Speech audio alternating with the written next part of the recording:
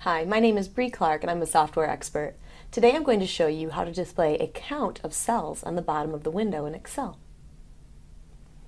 On my screen you'll see a spreadsheet with a lot of data input. We have some times and temperatures. And right now only one cell is selected, so I don't see anything at the bottom. But if I select a range of cells, like these first 6, I'll see a count at the bottom of 6. Now you may not actually see that count, and if you don't, what you'll want to do is right-click in that area where the count is displayed, and you'll see some options for what to display. So I could turn that off by clicking on count, and then when I click in the status bar, I just see average and sum remaining.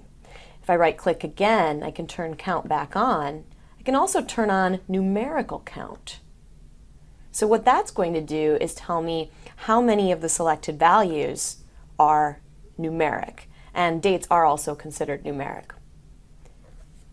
My name is Bree Clark. I'm a software expert, and that's how you display a count of cells in the bottom of the window in Excel.